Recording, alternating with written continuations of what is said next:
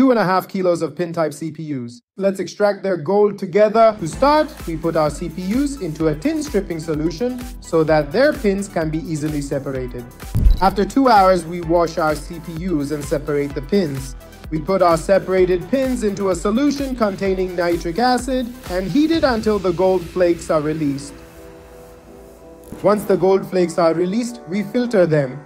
We burn our filter paper and turn it into ash. We treat the resulting ash with aqua regia, and after 1 hour, we filter our solution again.